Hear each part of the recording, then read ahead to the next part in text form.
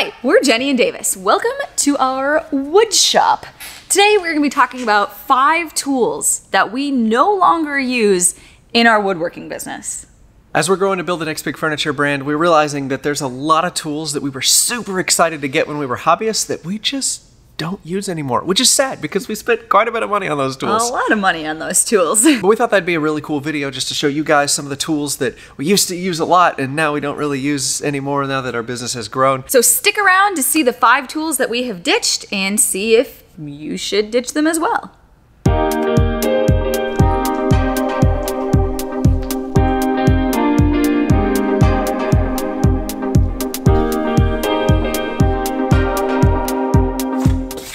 When we first started woodworking, we were moving around a lot. We were still in the military full time. I still remember the first thing I made. It was an absolutely terrible bed frame built out of 2x4s with only a jigsaw and a drill. And I built it on the back concrete porch, if you can call it that, of our apartment. Over the years, after we moved a couple times, we started to amass a bunch of DIY, homeowner, and woodworking tools, much like a lot of you. And we were very proud of our collection of tools. I mean, we spent a lot of money on them. They took a long time to learn how to use, and we were building some really cool stuff with them.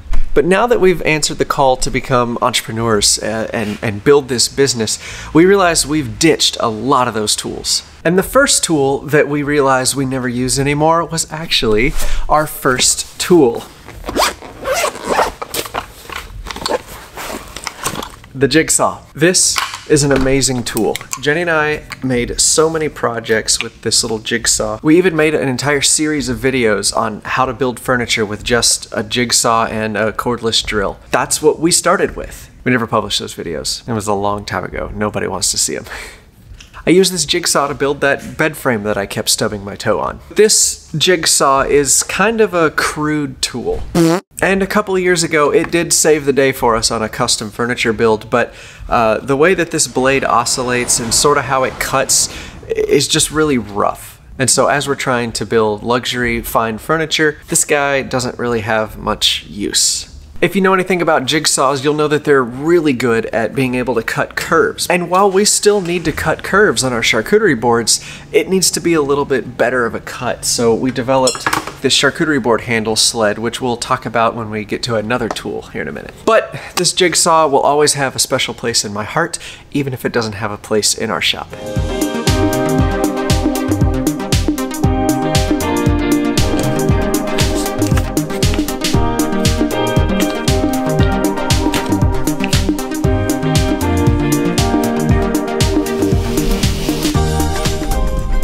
Another tool we ditched, we don't even have in the shop anymore, but I'm sure some of you remember back in the day when we used to have a CNC. We had the large version of the Inventables X-Carve. It was the 1500 by 1500, and we were so excited when we got it because it was a brand new toy that we could play with, and everybody all over the internet was talking about the Inventables CNC. We were just starting to make some pretty serious money with our business, and we wanted to play with one too. Anyway, we have a whole series of videos on our adventures with the CNC, which I'll link up here and at the end of the video. But we found out that a laser engraver will do way better on the things we need than a CNC would do. Our business specializes in personalizing cutting and charcuterie boards. So the thing that we need most is a machine that will engrave people's names consistently and accurately and results in a similar look between every single board. You can do that with a CNC, but it's loud,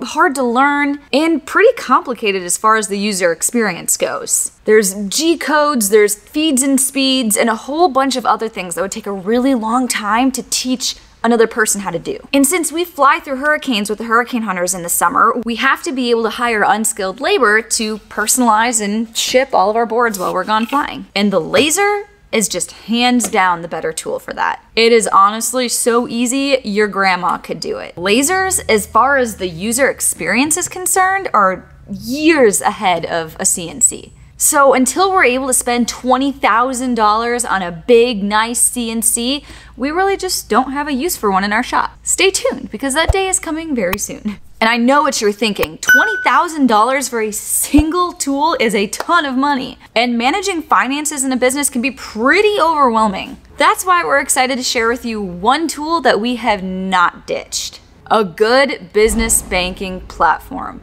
North One is an online business banking platform that specializes in helping American small business owners take control of their cash flow.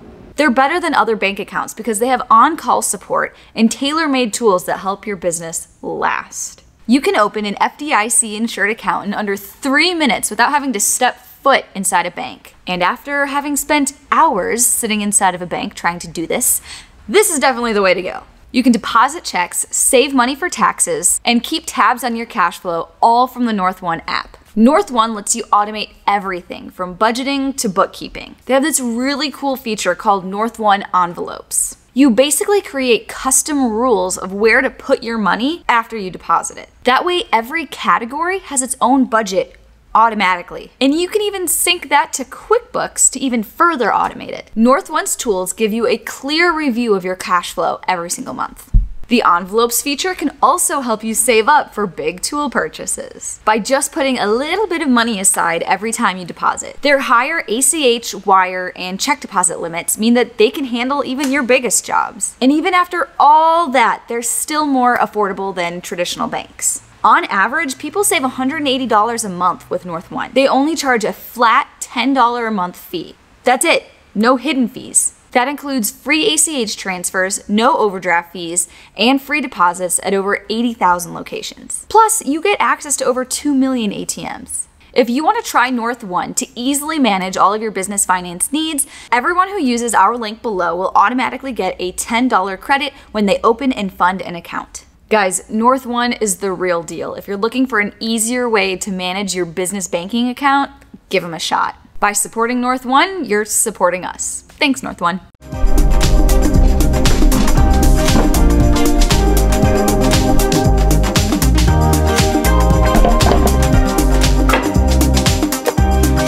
The next tool we never use anymore is covered in other tools that we do use. This oscillating belt / spindle sander was an amazing tool. I was so excited when we first got this.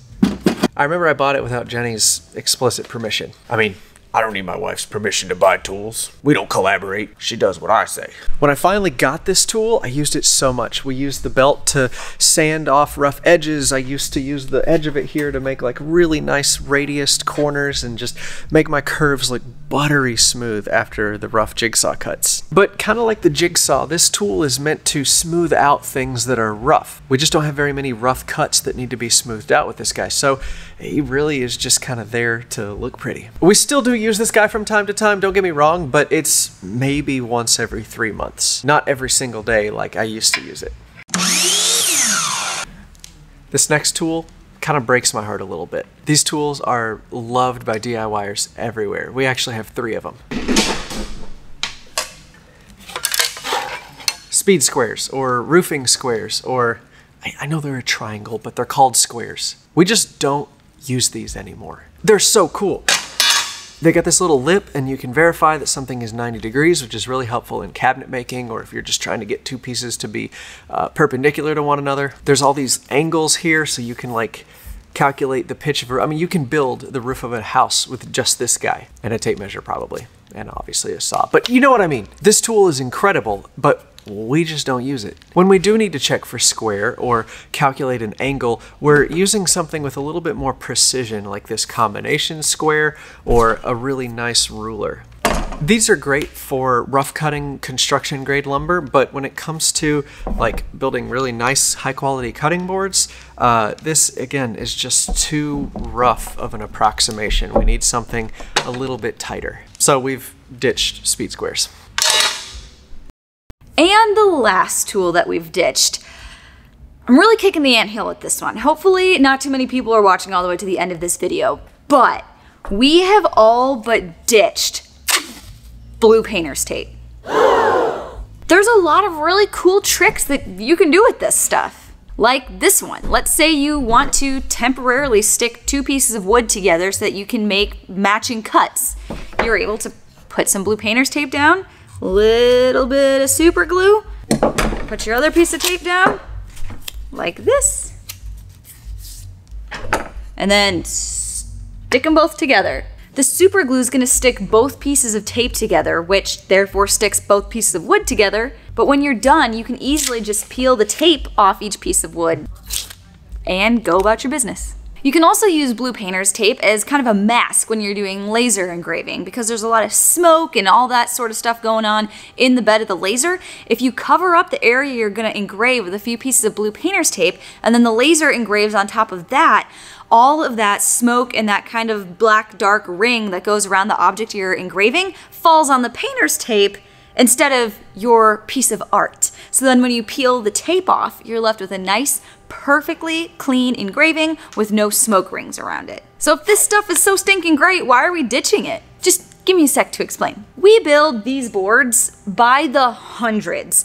And while all of these hacks and tips and tricks are really, really cool, they start to really stink when you have to do them 100 times. The CA glue and blue painter's tape method is really, really neat. If we did that every time we built one of these charcuterie boards, we'd be stuck here in the shop all night with the added labor that's involved in that. We had to find something way easier and way more repeatable, which is why we went to the guitar makers to see how they cut out really curvy shapes over and over and over again quickly. So that's how we came up with our charcuterie board handle jig right here. This allows us to get really nice curves on every single board and have them all be the same without having to peel off pieces of tape.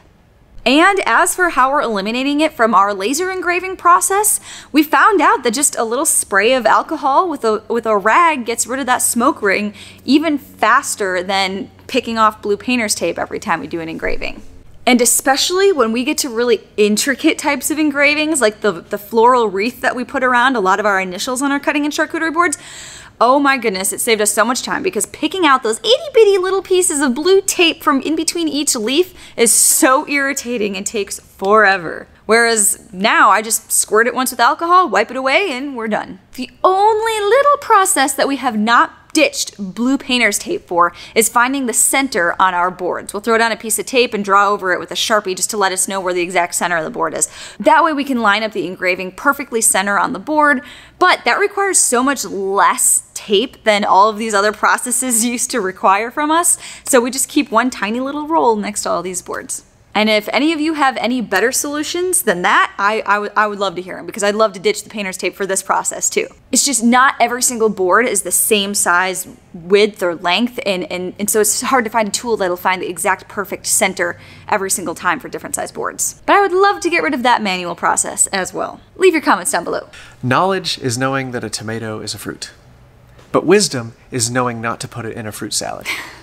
When you start a business or you're building something incredibly complex, a truly skilled craftsman will know when to use which technique, even if the most applicable technique goes against popular opinion or what you would normally do in that situation. And that's what we found with running this business. As we're growing this business bigger and bigger, we're learning that we don't need to amass a huge plethora of tools to be successful. We just need a few that work well, that we take really good care of. We need to specialize and get the correct tool to use for whatever procedure we're doing, instead of depending on tricks or hacks or using tools in ways that they're not originally designed to be used. That means ditching tools that we love for their versatility in favor of something that does the job better. That's how we're going to pass up the competition on our way to the top as we build Samara Table Company into the next big furniture brand. So let us know, what tools have you phased out of your shop? Even if you're still a hobbyist, we want to know, what have you traded out or upgraded to make your processes easier and faster? We would love to hear that story. And if you want to be part of our story, hit subscribe and we will see you on the next one. Ask me how I do it, I just stick to the plan, stick to the plan. Ask me how